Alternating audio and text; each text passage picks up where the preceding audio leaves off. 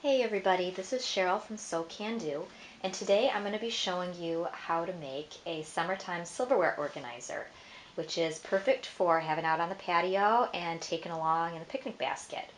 I'm going to be using some brand new fabrics from the Hoodie collection by Timeless Treasures, which has some gorgeous summertime fruit and nice coordinating print. So, okay, let's get started. Okay, so first thing we're going to do is cut our fabric.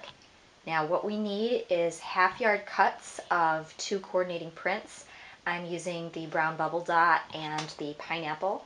And what we want to do is cut some rectangular shapes for the body of the silverware organizer.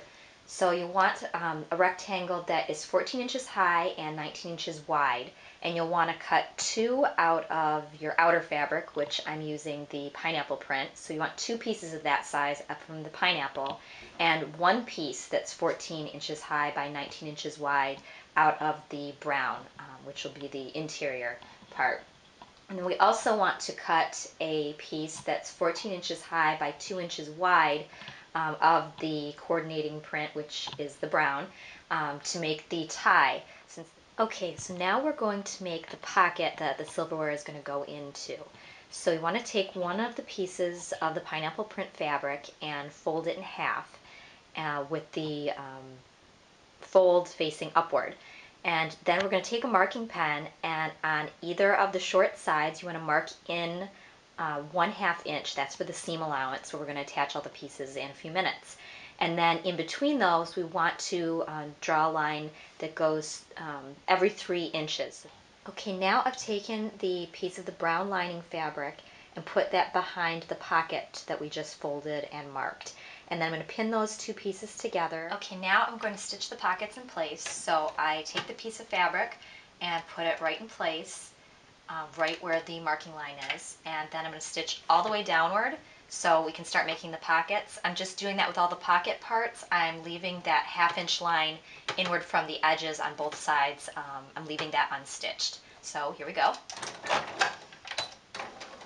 Next, I'm going to take the remaining piece of pineapple fabric and I'm going to place that over the pocketed piece we just did so that right sides are facing, and then pin those together around the perimeter, and then we'll be stitching them together.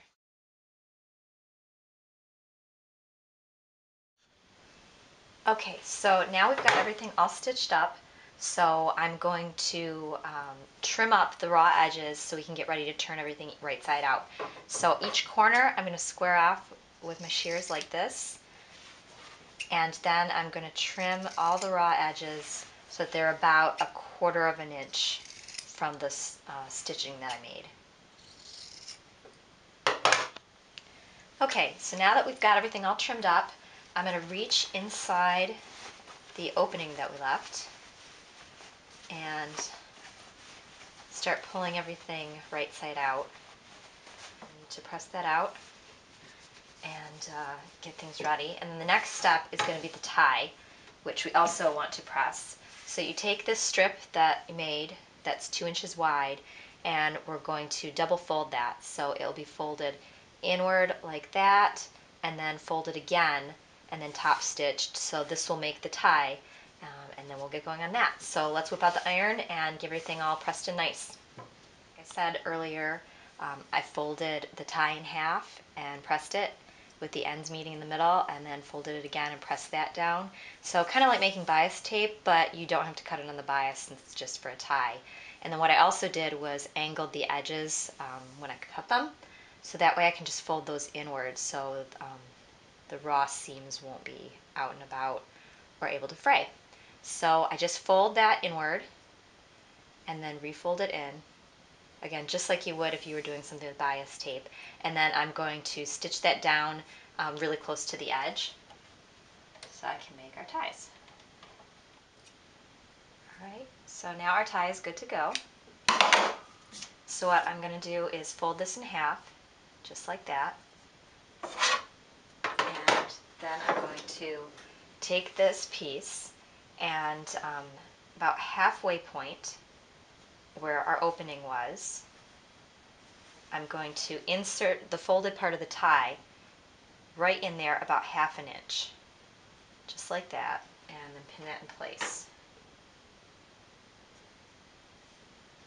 And then I'm going to top stitch all the way around about an eighth of an inch, maybe 1/16 of an inch away from the seam that we've made previously, and do that all the way around the perimeter. Okay, everybody, finish the top stitching, and now all that's left to do is figure out what pretty utensils we want to stick in here. Place them in all the pockets like so, and then roll things up.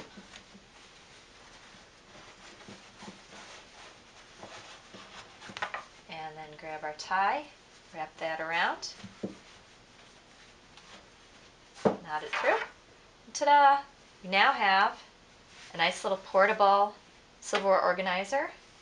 Great for when you want to just grab everything in one stroke, take it on out to the patio, or toss it in a picnic basket, or just in the car on the go.